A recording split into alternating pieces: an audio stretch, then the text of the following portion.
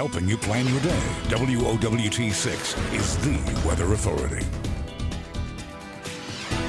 And good afternoon, everyone. I'm meteorologist Cheryl Lemke.